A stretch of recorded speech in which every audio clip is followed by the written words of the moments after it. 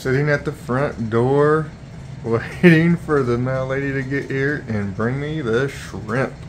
Super excited. Hello everybody, and right here we have my first new Neocaridine shrimp in almost 6 years.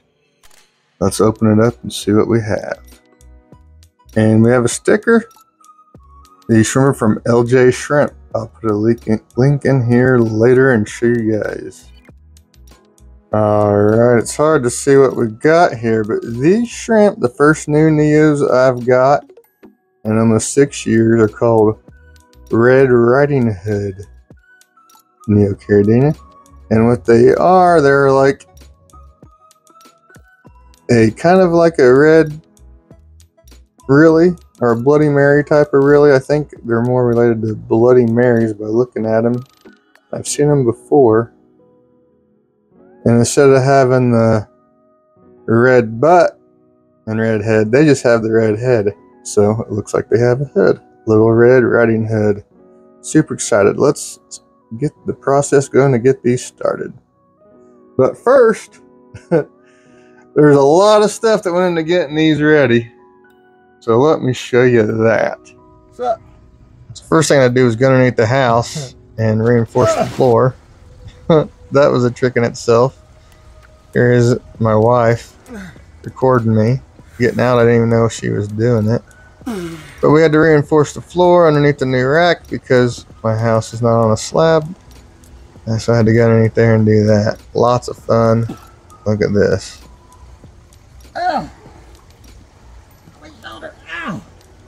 Not real fun with a torn rotator cuff. I've actually done this when I was 50 pounds heavier than I am now. That was a trick. So now we got the floor braced, we can fill the tanks up with water finally. Now we got enough water in there. Let's fire it up. First time they're all gonna be alive. It's alive! It's alive! And we're going to finish filling them all the way up. So this is the part where I take a dirty sponge filter from a healthy established tank and squeeze into these new tanks. Actually, 2 different sponges. 1 big sponge for each tank. And this is where I screw up pretty bad. This part doesn't go smooth. Even though I checked and checked and checked this sponge filter for shrimp. Well, as soon as I started squeezing on it, little tiny baby shrimp started coming out of the pores. So we're doing a voiceover on this part because I was saying some not real nice things about now. Oh, so that was the fun part that didn't go quite as smooth. The wife even helped me. We spent hours and hours just looking and looking for baby shrimp, and we eventually got them all, and we didn't find any more. And here we are a couple days later after we made sure all the baby shrimp were out. I planted up the tanks. Some of you may remember I got a whole bunch of stem plants from the father fish. And the ones that were starting to do good in my water, I put 3 stems in each of the new tanks. See if we can propagate some new stem plants. And then I put 5 or 6 guppies in each tank just to keep the cycle going.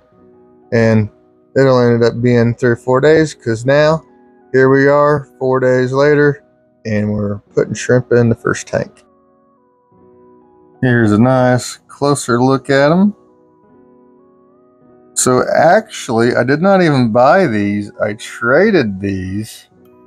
I traded Laura at LJs Shrimp. I traded her 10 snowballs and 10 reds for 20 of these guys.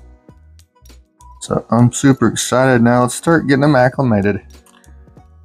So we have an air line. I have an air stone in there to keep anything sucked up. Started a siphon. And then here, that's just an airline control valve. Fine-tuned it to where we're getting drip, drip, drip, drip, steady drip. And we're going to keep on doing it until the TDSs even out. So we're a little over 2 hours in, there was a big difference in TDS, so I'm going nice and slow and taking my time. So you may be asking, what made you want to get these shrimp for your first new ones? Well, look at them. They're pretty cool. Very unique. Reelies without the butt. I think they're really cool, and that they're actually a line and they breed true. I figured they were just like really coals. I remember when Laura first told me, but here they are. They're a real line. I had to have them. All right. We have got the water super close. It's ended up being like 5 or 6 hours that we were acclimating them. So this is the way I like to do it. I have to pour all the contents of their container through a net. And there's always a few that get left behind. They have a little bit of water in here.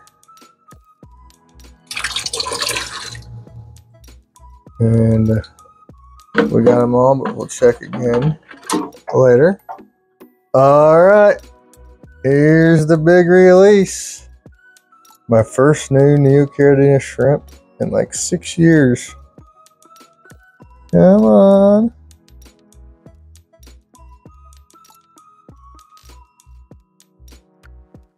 Come on.